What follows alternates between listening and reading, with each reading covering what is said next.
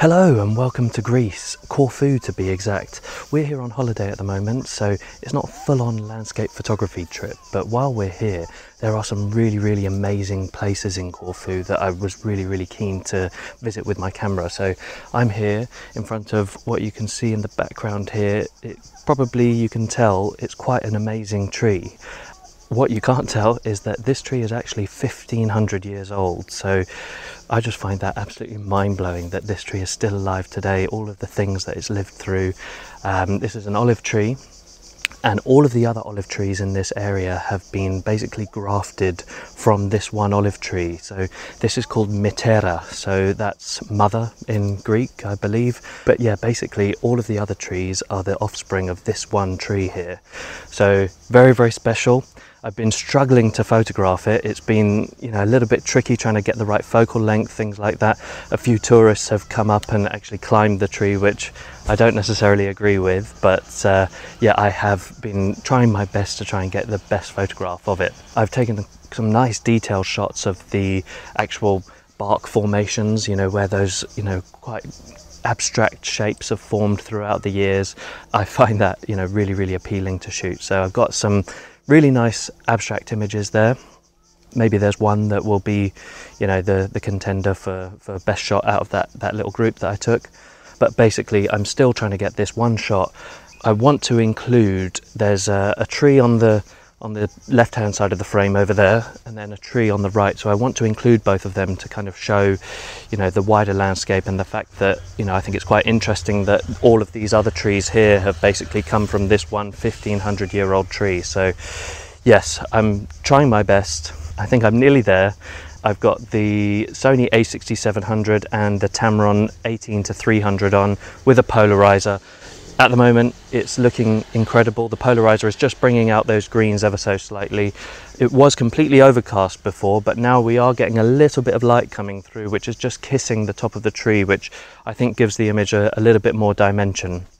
So I'll have another go, try and get this composition nailed down, and then yeah, move on to somewhere else. I think we're going to shoot flamingos and hopefully go into like a lagoon, which is quite good for nature. So yeah, hopefully get some wildlife images and that kind of thing. But yeah, it's fantastic. Corfu is absolutely stunning so far. My second Greek island that I've been to, and absolutely loving it. But first things first, let's get this image in the bag, because it has been a struggle. Been tinkering around with it for about 40 minutes now. So yeah, let's finally get this one sorted.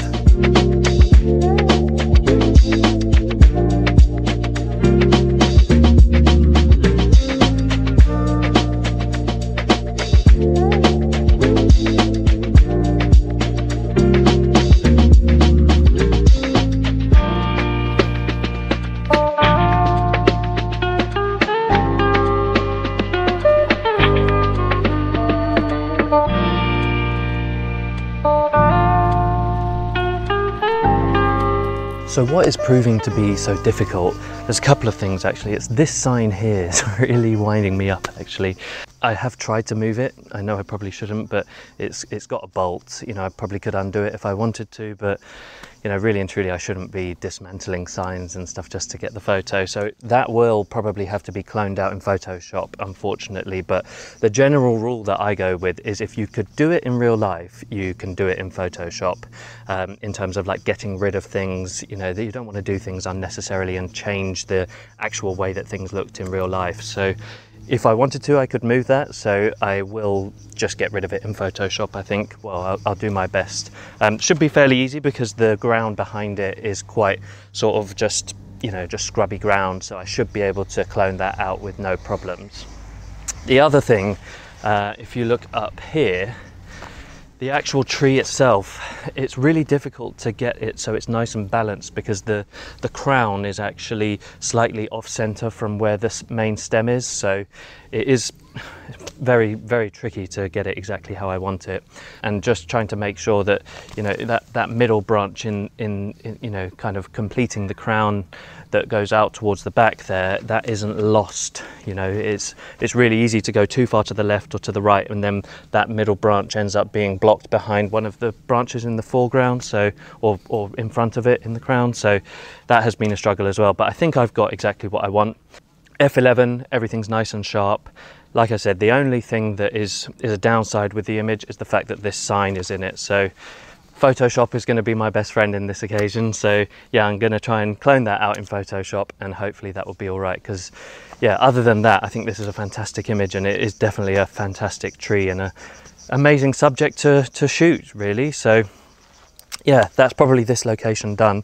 You know, I could probably stay here all day, to be honest. I love these olive groves. You know, they're absolutely stunning. Literally all the trees, every direction that you look in, there's a photo to be taken. So yeah, I definitely could stay here all day, but the only trouble is I'm getting bitten to shreds by ants and other biting insects and mozzies and things like that. So yeah, we'll move on and see where it takes us. Oh, flamingos, that's what's coming next.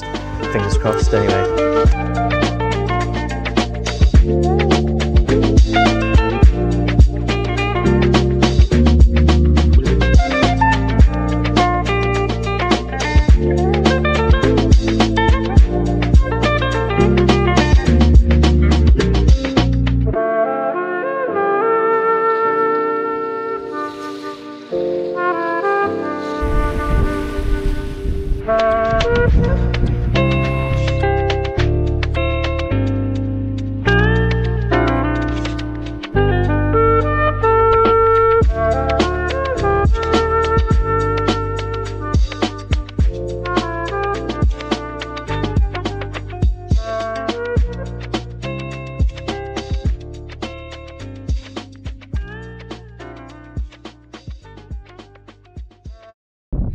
So as you can probably see, there's no flamingos here.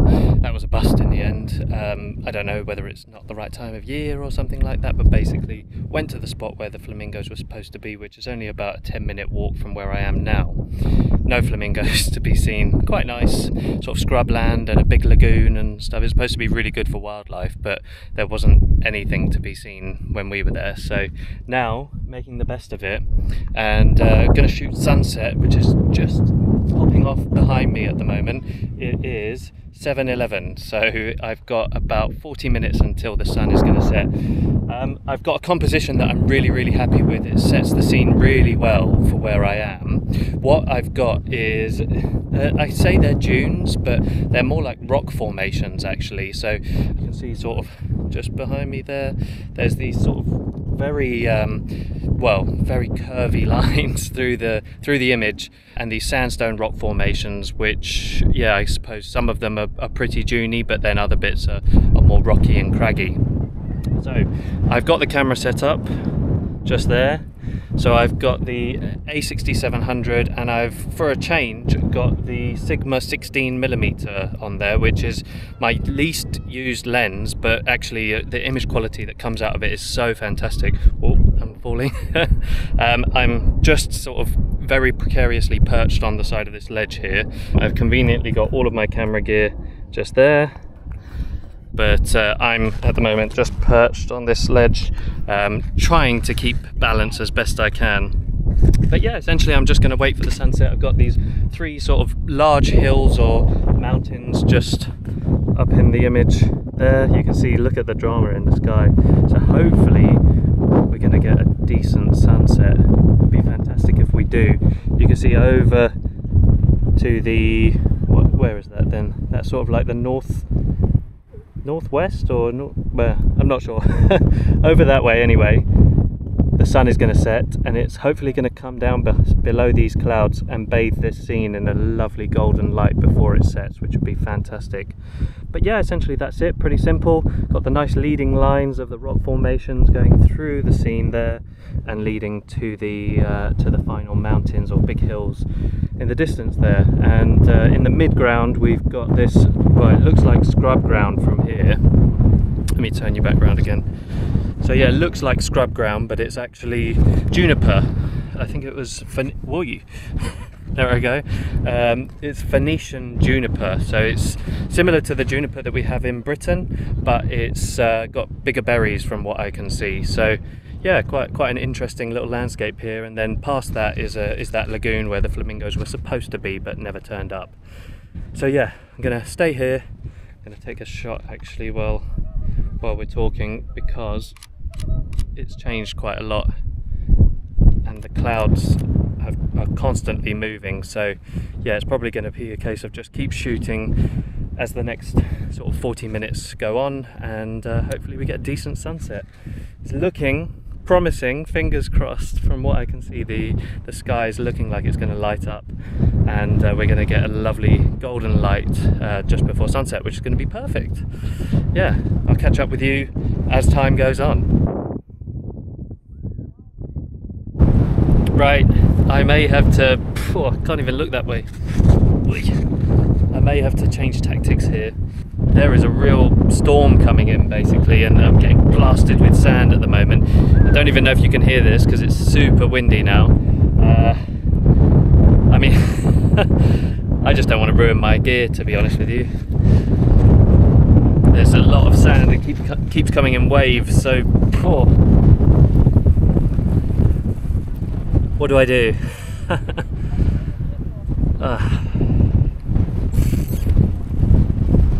The things we do for photography, eh?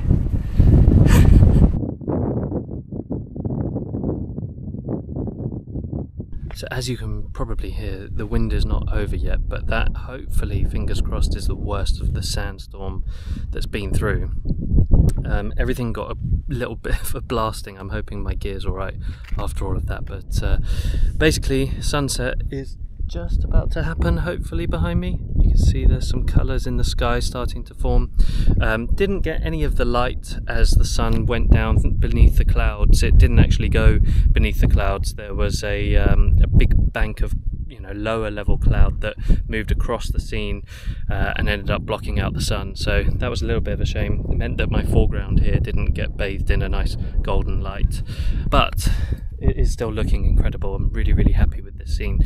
I may have just taken the shot that I will use as my final one. I've been taking various ones as the evening's been progressing, but essentially I really liked that one that I just took. There was a real V shape to the clouds in the sky, which sort of direct the viewer down towards those mountains, and you've got the foreground there directing the viewer to the mountains from the land as well. So it's kind of everything all points to those mountains or hills in the middle of the scene there. Yeah, really happy with this. It'd be lovely if we get some nice purple and pinks in the sky. Don't know, what do you think? Something may happen. But yeah, it's been a lovely evening of photography here. And that was that. So the sunset shoot's over, got my shot in the bag. I'm really happy with it actually. I think it looks fantastic on the back of the screen. Give you a sneak peek there. Yeah, it looks really good. I'm really happy with it. The only thing is I may have to do a little bit of tidying up in my foreground, just because there's a few little footsteps there where people have trodden before, but it's just sand, so I'll tidy that up in Photoshop if I have to. But yeah, really happy with it. It tells the scene really well, and got quite a decent colourful sunset in the end. So yeah, let me know what you think of the final image. It wasn't what I had planned for this evening with the flamingos, that was the whole reason we actually came to this area, but still fantastic to get a nice sunset shoot, and then my first sunset shoot for Corfu under the belt. So we've got a few more days here, so we'll see what happens, see if there's some more opportunities for photography over the next few days. Be good if there is. So join me in the next one. Let's see what we can find in the rest of Corfu.